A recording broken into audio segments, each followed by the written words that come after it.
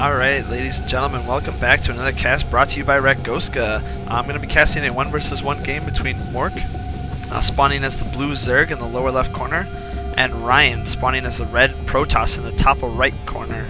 Looks like some witty banter here coming from the players. This was played on the previous version of Battle.net, version 1.2, so it won't have any of the new upgrades that were just released on Thursday, but should still be a pretty interesting game played out. I wonder if Ryan is going to go to High Templar still before they were taken out of the game. So yeah, I don't know. If any of you aren't aware, they did take the Kydarian Amulet out of the game, so they don't get the plus 25 starting energy anymore, which will kind of hurt the High Templars, I think, in the long run. But it does make it a little more balanced when you're not spending, army after army, and he just keeps warping in these free storms. We do have some scouting going on. This map is xel'naga Caverns, which is like the 1v1 version of Metalopolis. It's a very balanced map. Pretty sizable pretty sizable entrance into the natural here. So it does make you defending that a little difficult if you go for counterattacks. Looks like we had an extractor trick come out for Mork to get an extra drone out, as you can see. So it'll be nice to see how Mork decides to transition this game. We got a gateway going up here for Ryan up in the top here. We got Mork scouting out his base. Not really going to see too much, just something pretty standard. Gateway and the pylon here. Some Protoss you see like to do a forge expand, but on this map with the choke so big for this natural, it's not going to be too strong. Meanwhile, Mork here is going for an expansion, not when he notices there's no cheese coming for him. So he's going to get that hatch up, and he'll probably also more than likely get his pool going up pretty soon as he gets to 200 minerals. As you can see, he's already got that drone ready to go to put that pool up.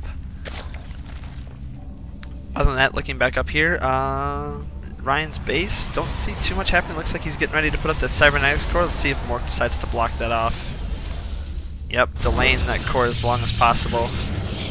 Leaving just a little bit of space right here to get a zealot to block that, so that we can get units and probes out, but he can put a zealot there and keep the Zerg from popping in. We do have a spawning pool going up for Mork now. Chrono boosting out that first zealot, more than likely just to shoo away the drone. He's got a very interesting travel path here.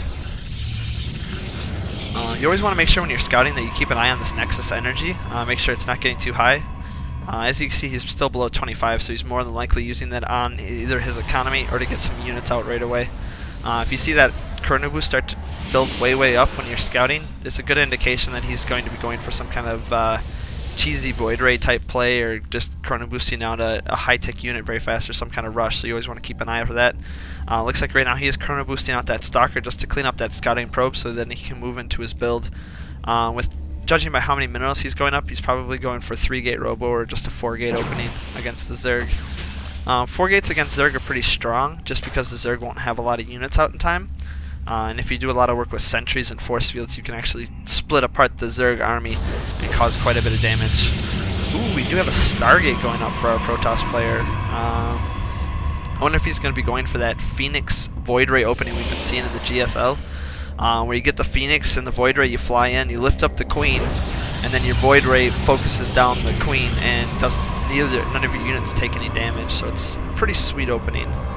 We'll see how Mork decides to prepare for this. Let's see if he sees that coming. No, Mork has no idea about that Stargate, but he does have an Overlord in the bottom and the top, so he can push in at any minute to kind of test that out.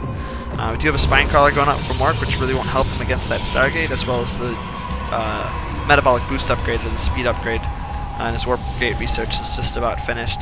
Yep, and here comes the Void Ray, chrono boosting out that Void Ray, and getting a second gateway up. As well as another Zealot. So we'll have to keep on that. Currently we're sitting at 24 over 24 harvesters, so about even. Economic wise, we do have Ryan and more people in gas though, and Mork just getting a little more minerals at this time.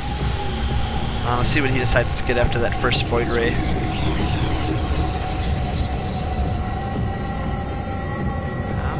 What's next after that Void Ray? Meanwhile, Mork is getting his Roach Warren put up, as well as upgrading into a layer.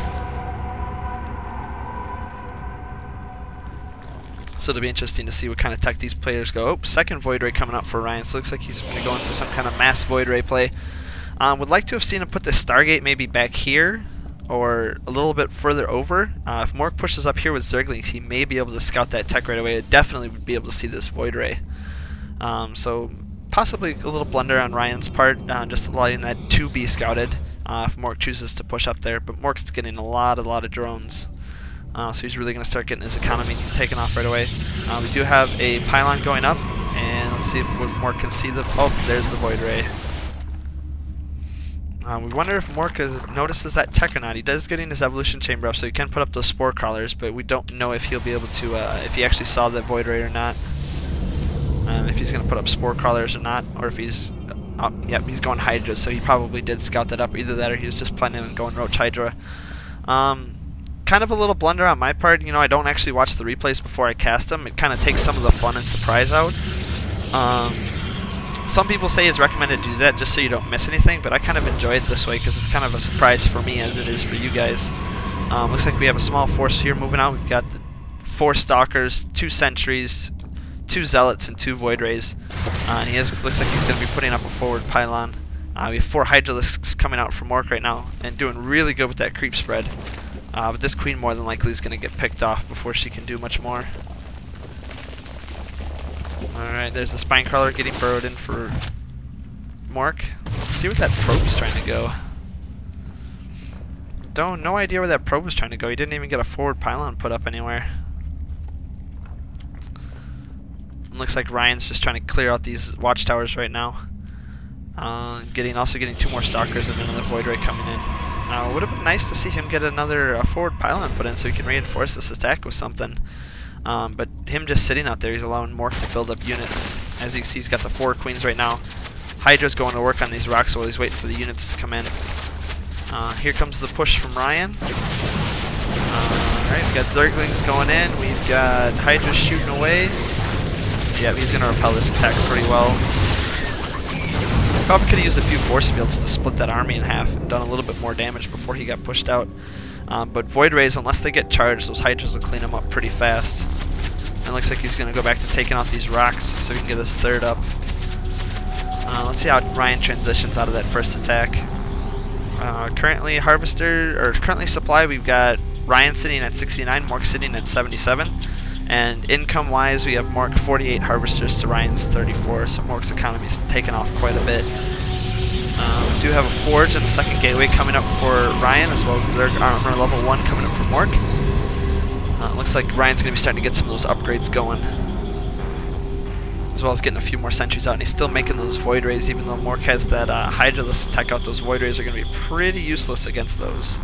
Hydralisks, with their ability to move so fast on creep, he should be able to defend this area and this area quite well. And Mork getting his 3rd base going up right now, as well as Spire Tech going up, so the Mutos will be able to do quite a bit of damage to those Void Rays before they can really do too much. And we have the Ground Weapons level 1 going up, getting Chrono boosted out. We do have the pneumatized Carapace going up for Mork, which is the Overlord speed, so he'll be able to see and scout. And we do have this Overlord here, which allows Mork to get vision on this base, so we can kind of see how it's getting mined out.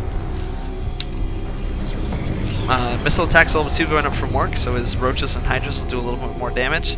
Also getting Burrow researched as well, and the range for the Hydras, as well as 19 drones in production.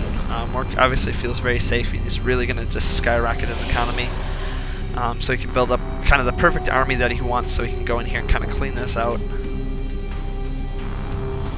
I'm thinking if Ryan would have went for some kind of robo play, he could have done a little bit better damage with that first attack if he would have had a couple Colossi instead of the Void Rays. Just because the Void Rays don't really do too well against Hydralisks. Alright, looks like Mork Spire is finishing up. Let's see how many